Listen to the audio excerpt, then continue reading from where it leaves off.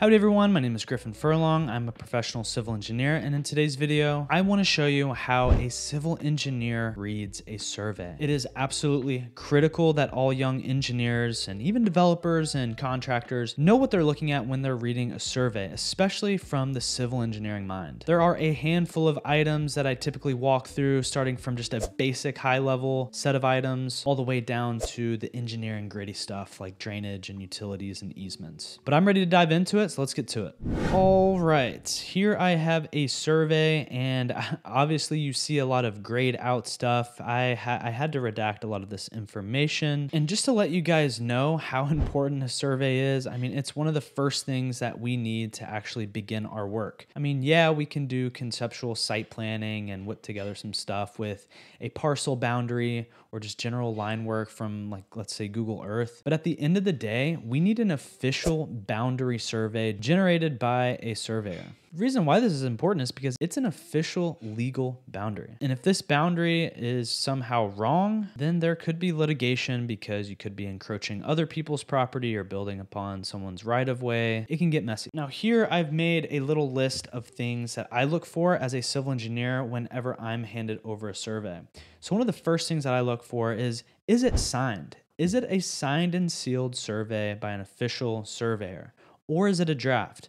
Sometimes surveyors will just send over a preliminary draft. That way we can give it a review, the developers can review it. So when you're looking for this information, there's usually some sort of surveyor certification up here or down there. So just see if it's signed. If it's a draft, you're gonna wanna understand when you're gonna get the final version. Number two, is it an ALTA? Was title pulled? Now, what is ALTA? An ALTA is American Land Title Association survey. And typically what happens with this is a title company will pull all easements, right-of-way, encroachments, encumbrances, and legal description tied to the deed. This is a very common survey, and it's often required for lenders and attorneys when you're doing commercial real estate deals, because you're technically describing the legal and physical condition of the site. So typically when you get an ALTA, the title exceptions will be all on the front page.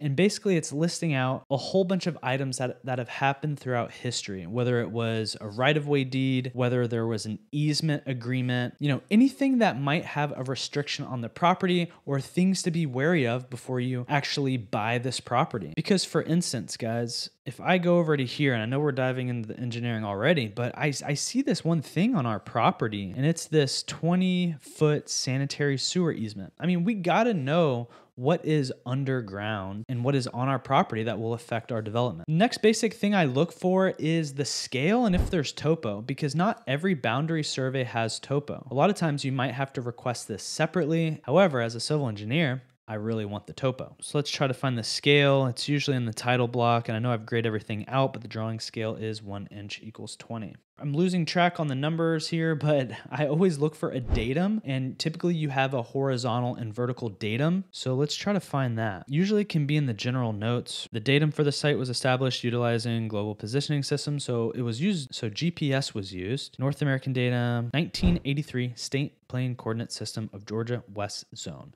The vertical reference frame is North American vertical datum 1988. So the vertical datum is pretty standard there. It's typically NAVD. Always be cautious if it's in GVD or in AVD, because there is a discrepancy there. There's a conversion factor between the vertical elevations. Now, the reason why the horizontal datum is important is because when you're setting up all of your CAD, you want to make sure that you're in the right datum. Another thing that I completely glossed over was I always look for the special flood hazards. So typically the surveyor will put on the FEMA flood hazards, what zone it is, zone X, zone A, zone AE. Doesn't seem like it's in any sort of special hazard here. Also, nothing's really highlighted. Typically the surveyor will hatch the area or put some sort of delineation of the FEMA floodline. Last but not least, the last basic check that I do is, are there any easements or existing features? And I'm seeing a handful of existing features that will kind of dive into the engineering part of it. But I'm noticing that there's something here, looks like a drainage inlet, because I'm seeing a 24-inch HDPE pipe. That's pretty typical. You'll see HDPE or RCP. Those are very typical materials for a drainage pipe. PVC is very common for your sanitary or water pipe. And I'm noticing that we have an 8-inch PVC sanitary sewer there. And then we got some drainage all cutting through our site. So it's just very important that we're cautious of, what's within our site here. Okay, I just noticed this too. So my bad for skipping ahead, guys, but if you weren't noticing, this darker blue line is our boundary. And do you see how there's all these northings and eastings here? And then you see how there's a length? Well, that's because a surveyor is usually using some sort of theodolite or a trimble, and they're basically going out and identifying each of these corners. A lot of times there'll be like little monuments, pins, rods. It'll be some sort of item out in the field that they'll actually be able to connect the dots of the property. And a lot of times they'll have to use old plat books, they'll have to use old records, anything that they can find to establish this boundary. And not to hop all around, but my mind does wonders whenever I receive a survey. I mean, I am examining every inch, every little thing I can. So I'm noticing this site area. This is really important. It's 1.002 acres. It's not quite exactly an acre, the 43560. As you're developing your plans, make sure that you're referencing this site area exactly. All right, I think I'm ready to dive into some of the engineering checks that I do. So one of the first things that I look for is all of the utilities. So what will be my utility connections? Let's start with sanitary. And typically there will either be some sort of stub out to the site. This actually happens to be a master development where a master developer has come in and has developed a whole bunch of acres of land, and they are leasing or selling these little 1 acre parcels to a buyer, like a restaurant or a bank or someone. So typically some sort of stub is provided in these sort of situations. But here it looks like there's a whole main that we could potentially connect to. So let me zoom into this. I'm seeing that there's an 8-inch PVC, which is definitely a large enough size for any sort of like small restaurant, bank. I mean, that's pretty standard size for a sanitary main in a master development or even in a large residential community. I'm thinking a bank does anywhere between like a 4-inch PVC to a 6-inch, but 4-inch PVC is usually the standard. Now, typically when I'm looking at all of these sanitary manholes, I really need to understand the rim and then the invert. So in here, they don't really label it an invert. I don't love that. They just say top and out. I'm going to assume that out is the invert here. So this pipe is roughly, let's call it 9 feet deep in the ground, not assuming the whole size of the pipe, the 8 inches. So it's about 9 feet deep, which that's pretty good for any sort of connection that we'd have to make. Let's kind of keep going here. So we have the top at 855, in and then out 847. So it gets a little bit deeper. We're going from 854 elevation to 847. So let me set this scale. Sometimes I just like understanding the slopes of things and going, so 130 feet. Okay, that's sloping almost 6%. I mean, it makes sense because our top is at 863 and that rim is 855. I mean, there is a significant drop from this property boundary all the way to our entrance. So that's just another thing to look for, but I'm kind of skipping ahead. I mean, already I feel good about the depth of this sanitary. Even if we did for some reason have to remove some of it or make a tie-in like a Y connection there. What about water though? We need some sort of water service. So I'm typically trying to see if there is a water service or an existing meter that was stubbed out to the site. That's typical with master developments, but I'm not really seeing anything called out. I'm seeing a hydrant there, which is good. Let's keep going. I wonder, is this water main even called out?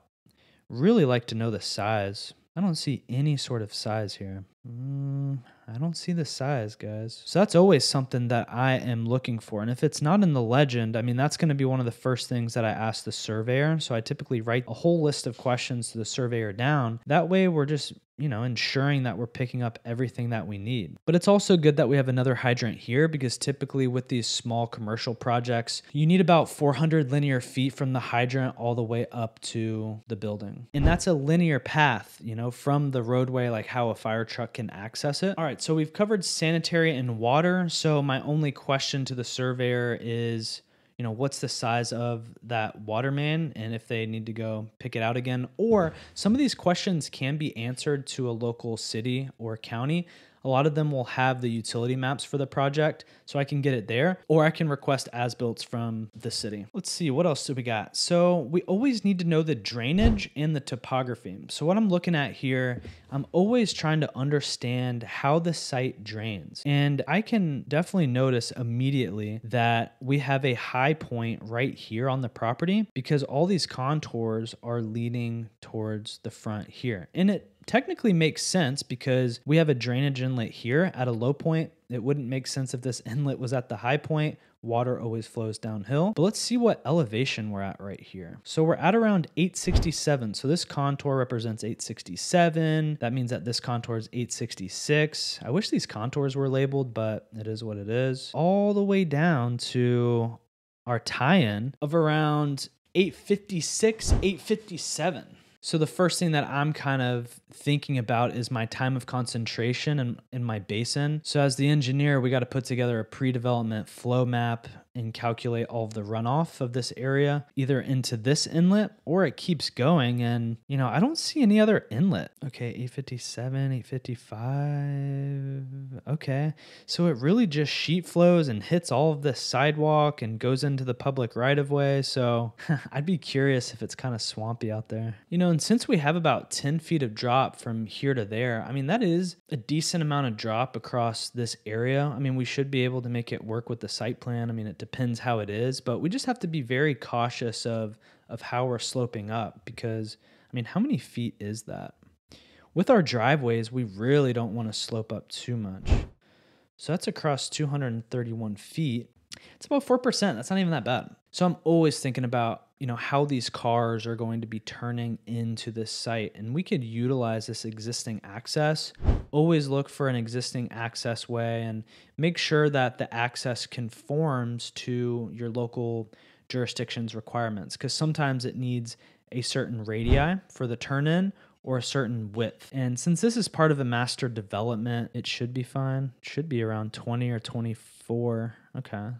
So it's close to 20. So a lot of boxes are being checked. I mean, the site doesn't look too crazy, but I mean, this is a lot of real estate right here that we're losing out on, especially if we can't build on top of the easements. So I'd be really curious, you know, how we're laying this out in the site plan. And perhaps we don't even use any of this area and we fit whatever we want, you know, all in this little piece here. But an acre should be large enough. And this is definitely wide enough to build, you know, like a drive-through with a building and associated parking. But I mean, this is the first step. Okay, what else are we looking for engineering-wise? Typically from an engineering standpoint, I'm also trying to look for any sort of, is there any power, existing transformers? I'm going around here and I can't find anything yet. I don't see like any light poles or transformers picked up. And that might actually be a conversation with the master developer on how they plan to bring in power to the site. I see something right here called LP. Maybe that's a light pole. Okay, so there is a light pole. Okay, and they do have standard symbols here for power pole, guy wire, power line. You know, one really cool thing about Bluebeam is that you can go to this search bar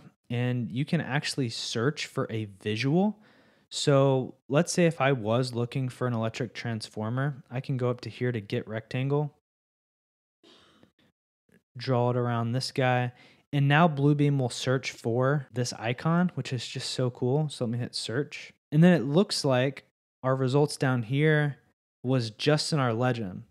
So based on the search and even my skim through, I don't see any electrical transformer, but it looks like there's some power lines down there. I think I'm about done. You know, there's probably a few more situations that we could dive into, and maybe I can make it into a part 2 of showing a couple of different surveys. That way we can see how different surveys can be. I think learning how to read a survey is one of the most important things that you can do as a young civil engineer, because the quicker that you can identify any sort of existing features on the site, and the quicker you are to notice if you have all of the right utilities and drainage systems in place, the better you will be as a civil engineer to alert your clients of any risk of the project. That's all I have for today, guys. Hope you guys learned something new, and I will see you in the next video. Peace out.